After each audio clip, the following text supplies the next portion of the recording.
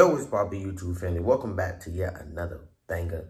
It's your boy King Kendi, you dig what I'm saying? And we back with yet another one.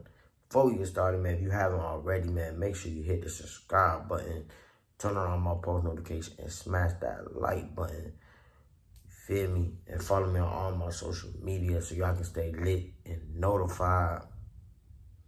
But next up, man, we got a new series to the channel that I'd like to introduce today. You feel me?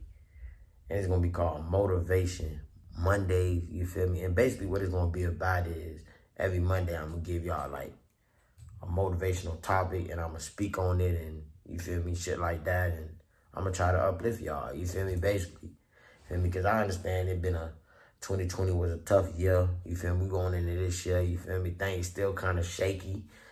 And I feel like it's time for us to come up, man. And the best way for us to come up is for us to inspire each other. And that's exactly what I'm trying to do, man. So today, man, we're going to be talking about believing in your dreams, man. You feel me? Because everybody got a dream.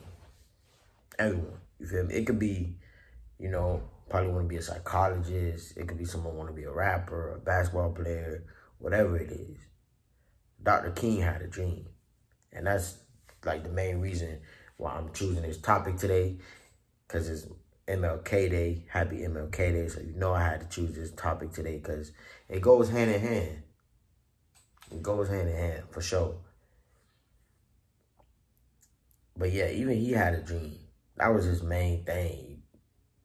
Like, his dream was, you know, to bring the whites and the blacks and everybody together. Bring everybody together and for people not to be judged by the color of their skin, but for their character instead. And it might not seem like it, but his dream is actually achieving every day. It don't seem like it because all this police brutality and you got Karens out there and people still racist. But back in the day before MLK, y'all know this shit was completely segregated. You couldn't even be in the same store. You feel me? White people and black people weren't even in the same store. They had that separated. They had the restaurant separated. Everything was separated. Now, you can go, you feel me? Everything is together. There's still racism, but everything is together. So, he fought for that dream, and that dream is being achieved. And I feel like that's the same way we need to do with our dreams. Because that's why he fought for our dreams. So we can be able to live our dreams. You feel me? He died so we can be able to live our dreams. And some of y'all are really letting people not supporting y'all be the reason why y'all give up on y'all dreams. Can't do that. Like, I remember like back when I was younger, I used to want to hoop. Like that was my dream to be in the NBA. Like when I was like 5 or 6. But everybody used to always tell me, you can't do that. You're too short. You trash. You're too short. Like, before they even seen me play, most people was already calling me sorry because I was short. Like, come on. Even the coaches, like, I remember I played for the YMCA team. Like, the coach ain't even want to put my ass in because I was, like, the shortest nigga on the team. Same with football. Like, I played for, like, on DP for 2 years. Sometimes, bro, I barely got put in. I'm not gonna sit here and cap like I was like an all-star. They barely put me in, man. Cause I was a short ass nigga, you feel me? They ain't believing me. But did that stop me? No, I still kept going. Still kept playing ball. You feel me? The only reason why I switched up and stopped playing it is because that's what I wanted to do. I wanted to switch up and do something different. Not because they told me I couldn't do it. That the same way with, like, rappers. There's a lot of rappers in the city right now or anywhere. They rapping right now, and a lot of people not supporting them from their own city. They not posting them when they drop a video, and niggas saying they whack and they not better than so-and-so and all this. But should they stop rapping? No. That should actually want to motivate you more so you can prove them people wrong. That should make you want to go in the studio every day, drop video back to back, be more consistent. So you can show them that you made for this.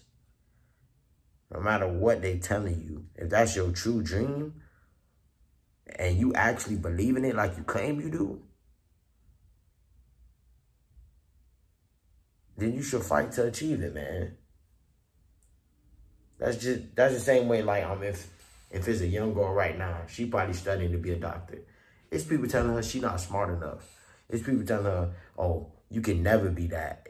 You can never do this. You can never do that. You can't do that. You can't do this. You can't listen to them people that's saying that, because most of the people that's telling you that, they have insecurities within themselves. They only telling you you can't do it because they feel like they can't do it. That's the only reason why they're telling you that. And the same with this YouTube shit. You feel me? It's a lot of times I don't even be getting that much support from people I even rock with heavy. Like, some of my homeboys, like, they was like, oh, you a sweet ass nigga, you doing YouTube. I still did it. You feel me? I'm still doing it. I don't care what people gonna perceive me as or portray me as. Cause I'm gonna follow my dream. You feel me? No matter what. And that's what y'all need to do. You gotta believe in it. No matter who else believe in it or no matter who else supports you, you gotta support yourself and you gotta believe in yourself if you wanna achieve it, bro. In order to believe it, in order to achieve it, you gotta believe it. When you believe it, you're gonna achieve it. And so that's basically all I want to talk to y'all about today. Like I said, I ain't trying to make it too long. I don't want to sound like I'm preaching or nothing, but that's basically what I want to give y'all, a little motivation, inspire your day, brighten up your day. Hope you guys enjoyed it. If you did, stay tuned for more. I'm going to be giving these out every Monday. And yeah, remember y'all, try not to stress, stay blessed.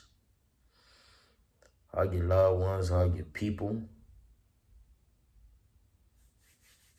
I'm gone. Love.